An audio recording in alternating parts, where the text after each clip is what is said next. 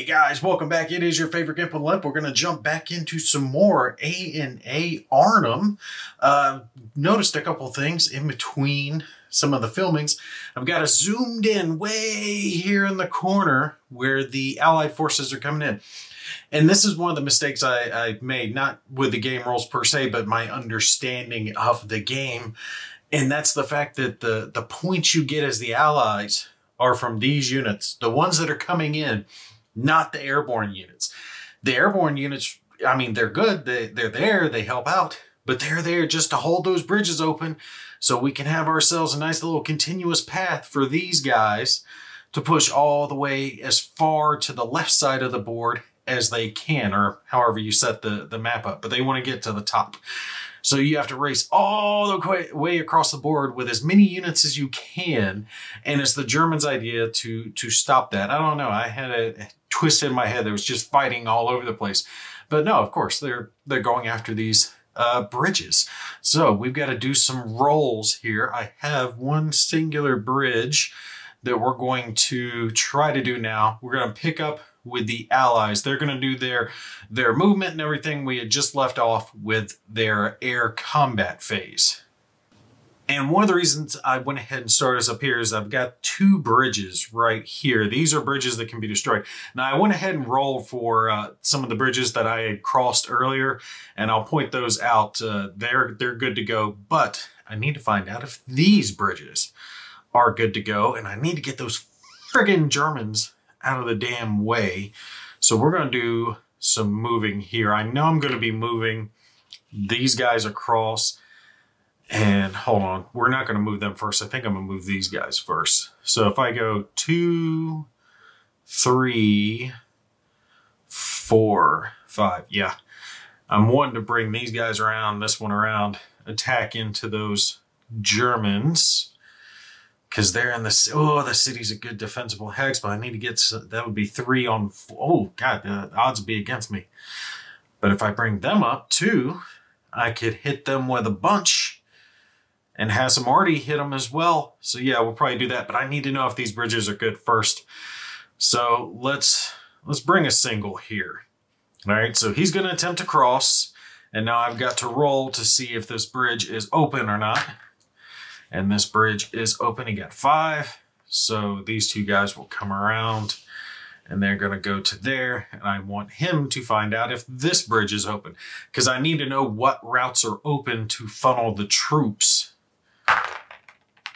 All right. And he got a 5 as well. So he is good to go. We'll move him up, and we're going to move these guys and the tank and the mechanized, which is the engineer. And you know what? I can have him just go ahead and go into this hex as well. And we're going to have the arty bring up the rear because he can't fit. So that'll be our first combat. We're going to attack them from all sides. That's going to be 5 infantry, a tank, mechanized, and artillery bombing them from a distance, but supporting in the combat. We go there, but we got to do the rest of our movement first. All right, you guys forgive some of these odd angles because this board's big, so I'm having to flick the camera all over the place. I do want to bring up some more infantry units to guard these bridges. Let's see, 1, 2, 3, 4, 5, 6. Same with him, and we'll bring him up to here. This way I'm kind of guarding the bridges. All right, so there is a little bridge head here. I know this one's good. We've got our DZ, and I want to keep this open for the guys going through. I don't think I need to worry about anything off in this direction, so I'm probably going to pull these guys back and kind of get them spaced around just in case there are, because I haven't looked ahead for the German deployments and I don't know where the Germans are going to come popping in. So I'm kind of poking infantry around in different areas to guard against the incoming Germans. Now, over here we have the 101st, and I don't know where I'm going to take. And again, like I said, I'm not planning it out yet. I'm not looking at where the Germans are going to come in from, so I don't plan ahead. So I'm kind of trying to put my units wherever I can. All right, I got to hold this bridgehead. So this road coming through here, right, is the way I'm thinking about coming, but it also depends on what bridges are open. This one is good. This one I haven't checked. And depending on if this one, I need this one to be good. Because if it's not, then I have to check these down over here, because I would have to loop the units around. And once they get past here, that's when I start getting into victory point land. So it's all this area here that needs to be held. So I'm probably going to pull these guys in, the 101st, and just kind of line them up to hold these bridges. Let's move him across. Yeah, because he had to have come from here, this drop, which means I need to send him across to find out if that bridge is good. All right, is that bridge good? Yes, it is good. 4. So I'll go across, and we're just going to park him in between these two bridges. I don't think I have to roll for the ones in yellow. I think it's just the square ones. I will check, but I believe these are permanent bridges that don't have demolition. It's just the ones that have the square outline around them that I have to roll for. All right, so let's bring some forces in. And they have good movement because they got some movement points and they are moving along roads, which is half. So they can make all of these moves pretty easily. And we'll have him join up there. Now this artillery I gotta check. Well, the artillery has the same movement value, so they can scoot around as well. Let's bring these guys around.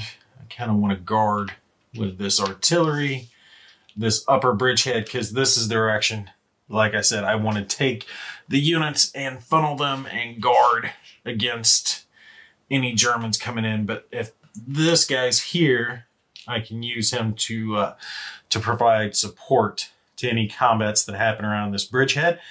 And I think I'm probably going to keep these guys down over here guarding these lower bridges. So I'll have a pathway no matter where I go. So we'll pull him into this town for better defense. And he can go right next to him on the road. All right, that way. All right, so you can kind of see my goal here is to guard along all this roadway. That way they can make use of that half movement point cost value the whole way along. Now, again, that's going to necessitate some of these bridges being open. Now, I did check that one. So we'll mark it. So that one's good. And I don't think I've checked any of these others. Yeah, I haven't crossed there, or there. But this is my main path anyway, so I should be good. I'm going to have to double check on these yellow circled ones. Like I said, I don't think we have to roll on those, though. Now, as far as these British fools up over here, I don't know what I want to do with them. Because this river, that's the main one. I get good victory points by getting across this river. But I don't know where I want to cross yet. Because the main crossing point is over here, but that's going to be heavily guarded. There is another spot I can cross, but it's way up here. And it's only one. And if that bridge happens to be blown, actually, is that, what type is that? Oh, no. Okay, I was just looking. This one right here is the one I was thinking about, the second option, but that's a railhead, and a railhead cannot be used for all types of units. That's a problem. That's a railhead. That's a railhead. That's a ferry. That's not going to work. So that does mean I have to take this city.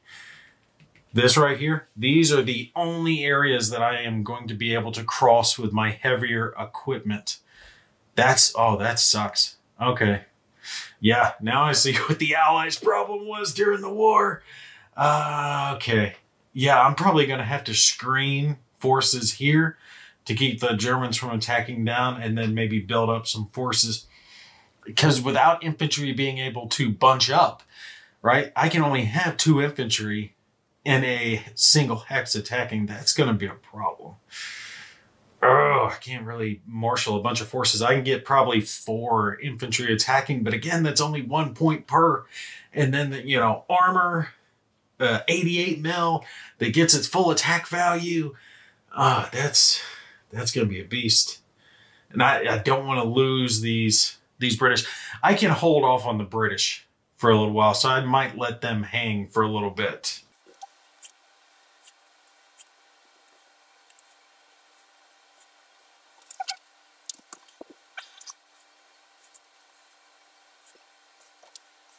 All right, so I kind of reorganized the British into a more defensible type position, all up and along this Wall River, the main one that I got to cross for the victory points. Again, I can only have 2 infantry in a single hex, so I tried to keep some artillery with infantry forces for defense. Put infantry here into these cities that were the small little towns here, because that's defensible against bombardment, and then make it to where the Germans are going to have to come up. But honestly, I'll probably hold back the British for a little while and then attack with them later when the 30th Corps gets closer. That way I can marshal my forces as much as I can. Now, that's unless I start taking losses to bombardment or air attacks. If I do, I'll probably have to marshal out with them and try to do what damage I can, because I'm going to need these 2 bridgeheads that are way off over there. Yeah, it's these 2 bridges. That's the only place I can really cross with my armor. All right, I've swung my tripod way back up here to the corner, and we are going to run this combat up here. Now, we are attacking with everything around here, and plus, they have nowhere they can retreat. These German units are probably going to get wiped out because they can't retreat into an enemy zone of control, and there are enemy zones of control all the way around them. So they are pinned in, and that's 4 units, or 4 steps worth of infantry, the 2 units and the 2 rondels. Now let's grab our battle board. All right, so I swung this around to an empty side of the board so I could set this down. That way I could walk out the combat so you guys could see it. Now, we have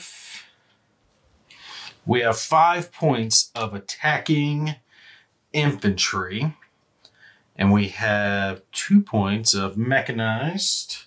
All right, let's see. We've got 3 from the artillery, the self-propelled artillery that is joined in, and the armor should be another 3. No, wait, that's heavy armor. Where's regular armor? Armor attacking, yep. And that is going to be another 3 coming onto it. Oh, yeah, that's perfect. Nice, nice, nice. No, I caught it. I caught it. Oh, almost made a goof there. Oh, that's a problem. Armor attacking city or town. I didn't realize they took that big of a ding. Armor versus woods are broken. Armor clear or mixed. Yeah, infantry in the town are going to be nice and defended, so that's a problem. Our tank is not as good as we hoped, but we're still getting the artillery. And for the Germans, they should only have 4 total points, 2 for each of their infantry. So that should be our totals. And they do not get the modifier for woods, broken, rough, stream, or bridge. So it's literally just their 4 versus this one. So it's 4, 4, let's see, 6, 8, 11. 11 versus 4, and then we roll the d6s and add them. All right, so let's roll that beautiful bean footage. Okay, let's set it out here. This one goes meow, and this one goes meow.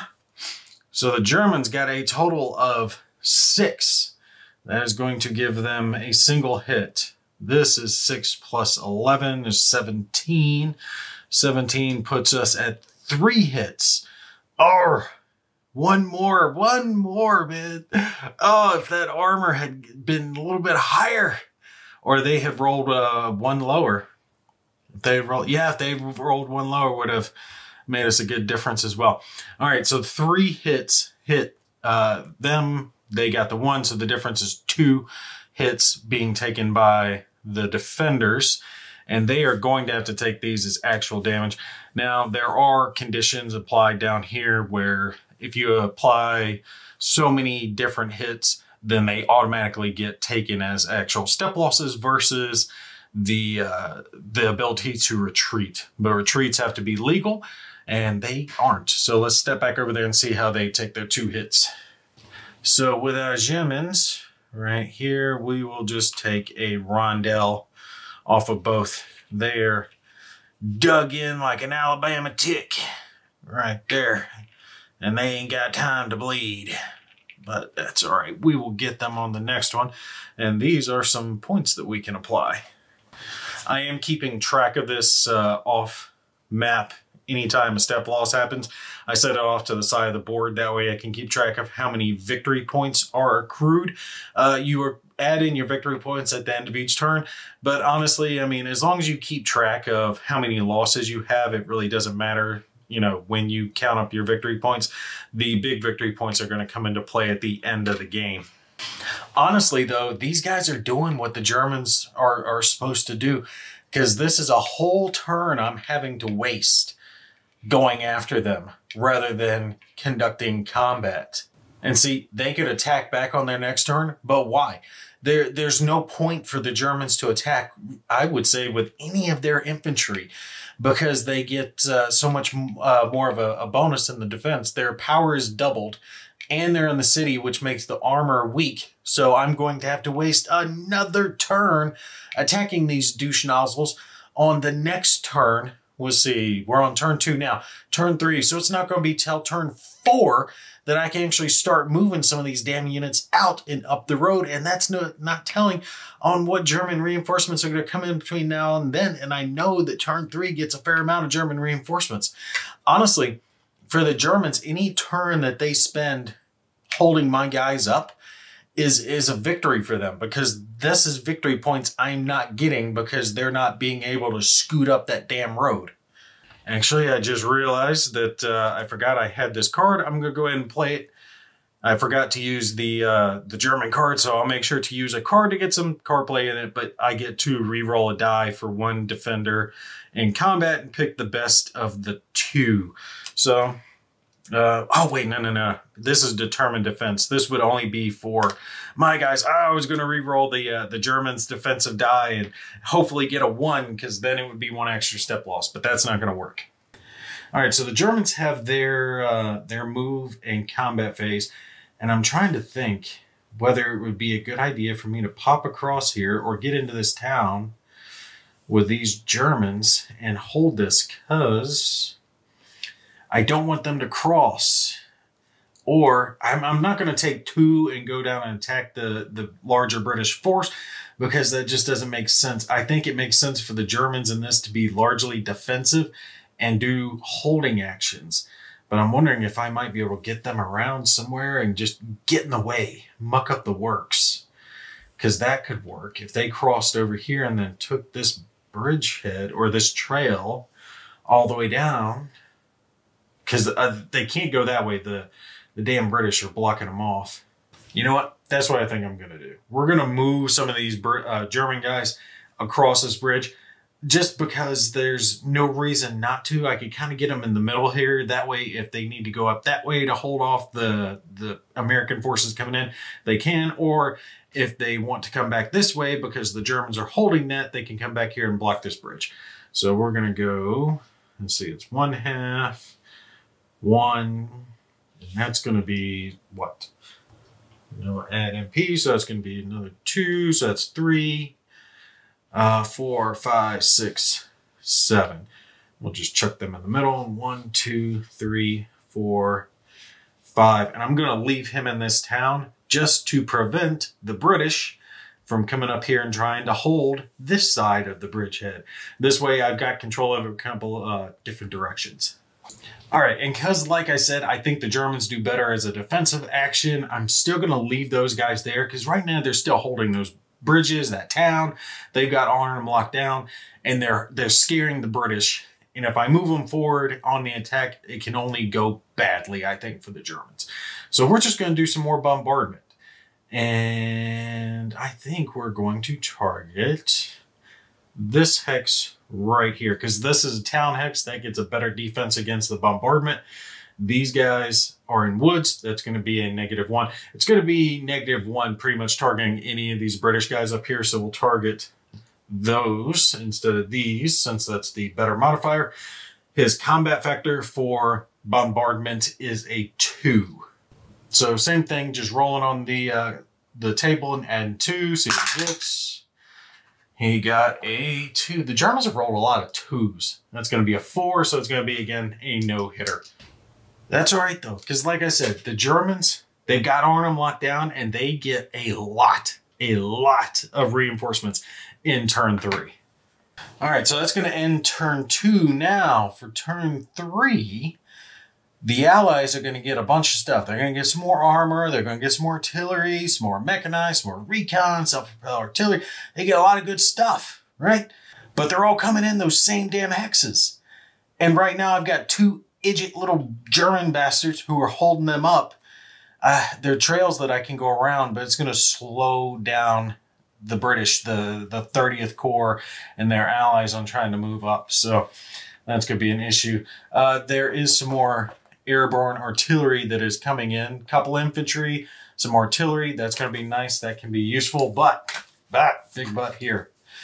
This is what the Germans are getting. Now, I know they get a lot on this turn, but now I'm actually paying attention to it. And they're going to get a good chunk of infantry, some SS Pioneers coming in, another armor, another 88, and that 88 is scaring the hell out of me right now. Whole bunch of infantry. Oh, some Fallschirmjäger are coming in as well. That's really cool. And these guys are coming in on a range of hexes. They can come in anywhere along this set of hexes. And I think that's going to be that end of the map over there. These guys are coming in these set of hexes, which is going to be back down towards the bottom.